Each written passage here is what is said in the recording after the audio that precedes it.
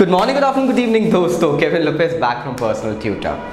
Standard 11th geography playlist हम लोग देख रहे हैं। चैप्टर है 4th distribution of ocean and continents, इसका हेडिंग है चैप्टर का। पोस्ट ड्रिफ्ट स्टडीज हम लोग देख रहे हैं। कॉन्टिनेंटल ड्रिफ्ट के बाद में कुछ स्टडीज हुई फ्रेंड्स।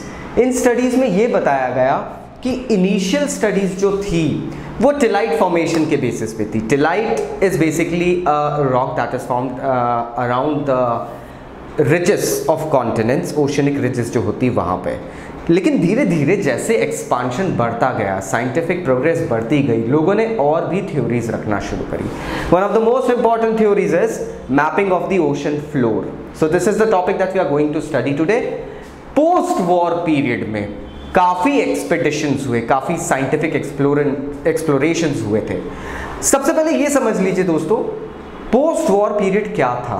तो यहाँ ये समझना बहुत इंपॉर्टेंट है कि हमारी पृथ्वी के इतिहास में बड़े बड़े युद्ध हुए हैं, लेकिन मॉडर्न हिस्ट्री में अगर देखें हम तो 2 main Wars have caused major changes in the political regime, in the financial regime, in the cultural regime. That was First World War and the Second World War. First world war को इसलिए first world war कहा गया क्योंकि ये इस पैमाने पे हुआ था जिस पैमाने में दुनिया ने कभी हिंसा और युद्ध देखा नहीं था। तो जाहिर बात है उसके बाद वाले पीरियड को कहा जाता है पोस्ट वॉर पीरियड। लगभग ये 1930s से 1940s के बीच का है, क्योंकि उसके बाद में हमें दिखता है वर्ल्ड वॉर 2। अब हुआ ये कि जब हम लोगों ने ओशन फ्लोर को स्टडी करना शुरू करा, पोस्ट वॉर पीरियड में बहुत सारे एक्सपेडिशंस हुए थे, बहुत सारे ऐसे साइंटिफिक एक्सप्लोरेशंस हुए थे जिसमें लोगों को और ज़्यादा जोग्राफिक चीज़ों की पता की बातें पता चल रही थी। And they were actually going ahead and trying to reveal the truths behind the ocean flows and what is deep down inside and etcetera. तब ये पता चला कि भाई ओशंस जो हमारे हैं वो सिर्फ एक प्लेन पानी के टब के समान स्मूथ नहीं है, they actually are full of reliefs. Studies में जियो मैपिंग करते हुए ये पता चला, सोनार मैपिंग और डाइविंग एक्सपेडिशंस के बाद ये पता चला कि ओशंस के फ्लोर्स में कहीं ना कहीं सबमर्ज्ड माउंटेन रेंजेस भी है। जैसे हम हिमालयन माउंटेन रेंज की बात करते हैं, एल्प्स की बात करते हैं, उसके बाद में रॉकी माउंटेन्स की बात करते हैं, कार्पेथियन माउंटेन्स की बात करते हैं, वैसे ही ओशंस के फ्लोर के अंदर भी एक माउंटेन रेंज का माया जाल फैला हुआ है। So this was a big revelation for us to know, and not just mountain ranges friends, in fact oceanic floor में कुछ बहुत डीप ट्रेंचेस भी मिले हैं। ट्रेंचेस मतलब खाइयाँ। सबसे famous is Mariana trench near the ocean of Japan, the C of Japan. So this is something that was a revelation.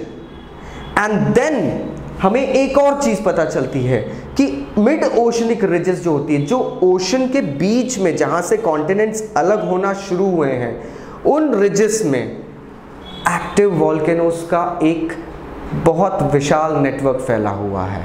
And these volcanoes keep on spewing new lava and form new rock at the ocean bed.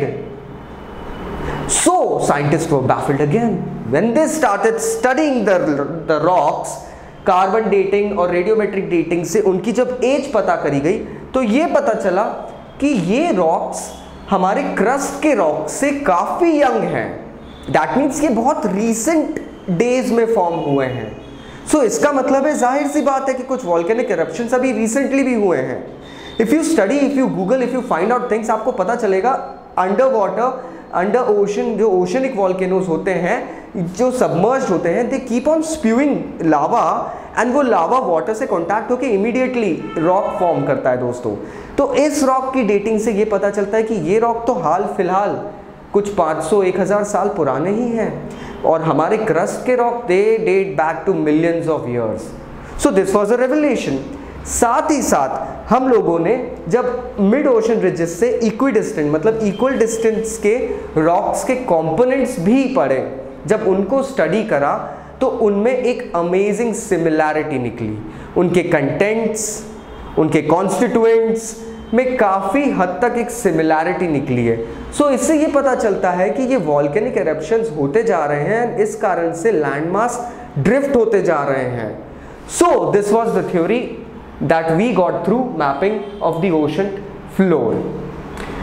आशा करता हूँ आपको topic समझ में आया होगा। Still अगर कोई doubts है तो प्लीज़ नीचे कमेंट बॉक्स में कमेंट करना मत भूलिए। Thank you very much my friends, take care, I will see you again, bye bye.